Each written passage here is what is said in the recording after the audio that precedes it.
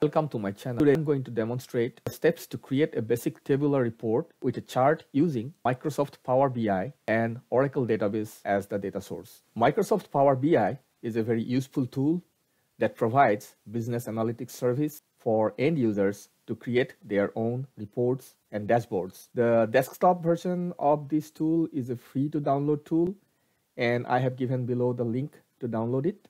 I'm going to skip the steps to download and install because they are pretty much simple and the learners can do that on their own.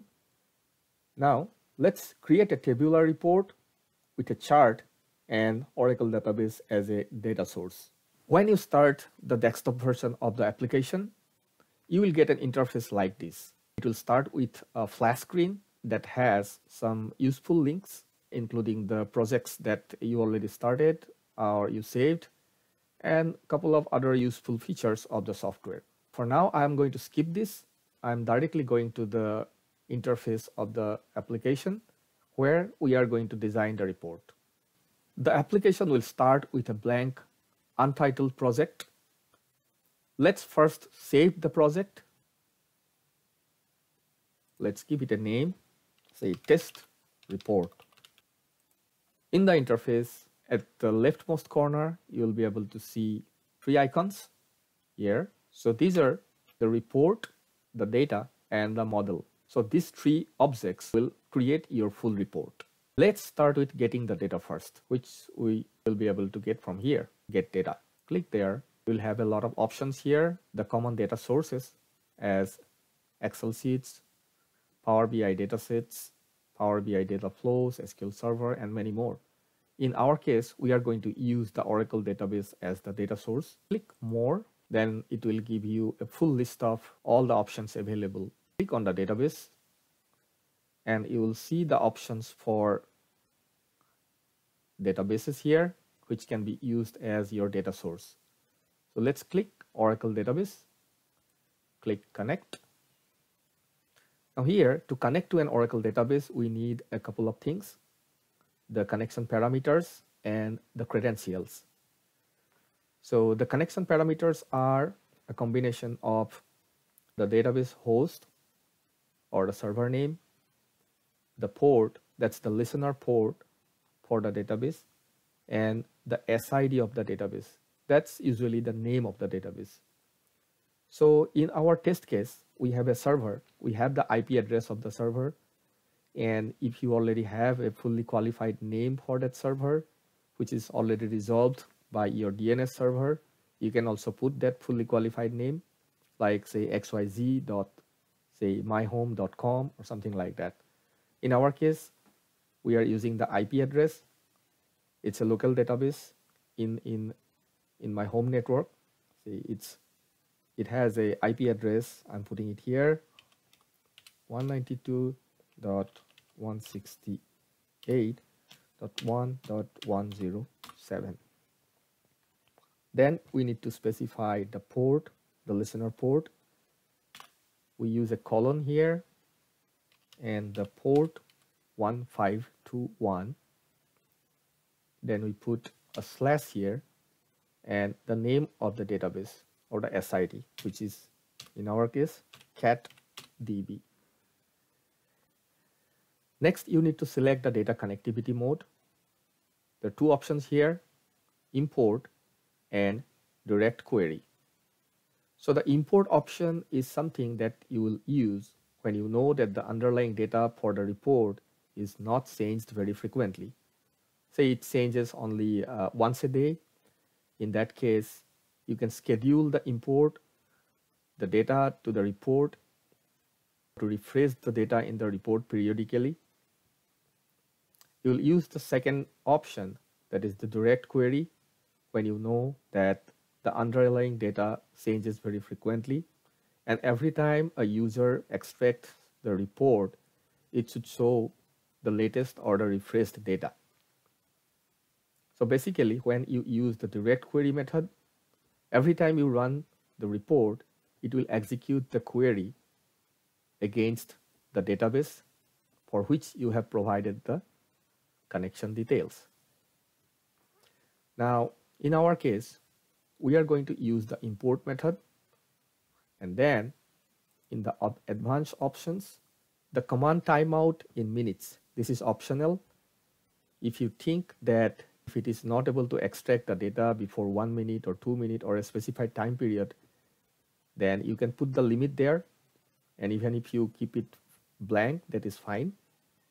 In our case, we'll leave it blank because the query that we are going to use is a simple one that will run within a second or so.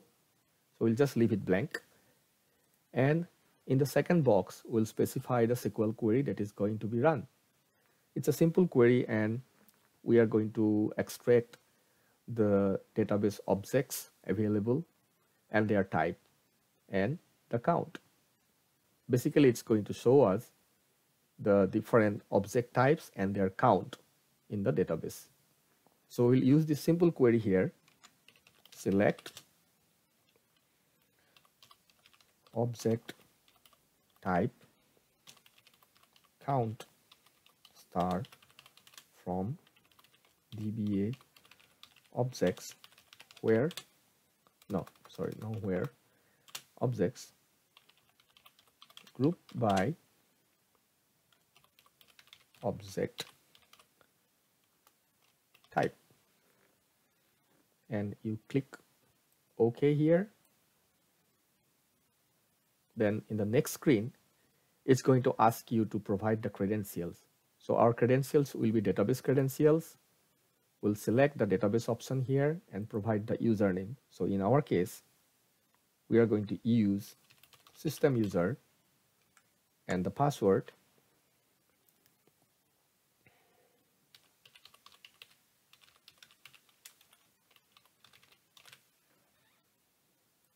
And click connect. And it is connected, executed the query, and also it has produced a sample output that's going to be there in our report. So it's an object type and the count. Now we'll click load. That will actually load the data into the report. It will take a few seconds. And the data is loaded. Now we have to display the data in our required format. And our format is a tabular report with a chart on it. So to produce that output, we'll select the table option here. There's a list of different objects available here to display your data. So we'll select the table format here. We click on the table icon there, and a table is appeared. Now, in the right hand side of that list of objects, we'll see the query and its output, the columns, and from there, we'll select the first column, drag it, and put it there into the table object here, and then the count. So your very basic tabular form of the report is ready here. Now you can move this object to different part of the report. Say we'll put it in the middle. So to move it, you just need to drag this box by holding in these 3 dots. So you can move to different part of this canvas. So we'll place it here. Now we need a chart. So click anywhere on this canvas so that the focus is not on this table. Otherwise, if you click on any other objects in this list, this table object will also change to that new object type. So we don't want that. We want this table to be here plus one pie chart to be in this place. So we'll click here and we click on the pie chart. It's appearing in the canvas. Then we'll drag it to this location and we'll select the data that will be represented by this pie chart. So that is nothing but the object type we'll put there and the count, drag and drop there in that pie chart object and make it a little bigger. So it's visible and your pie chart is ready. So this makes a very basic report, and how to customize this report, make beautifications or putting a heading, all these things we'll cover in the next video.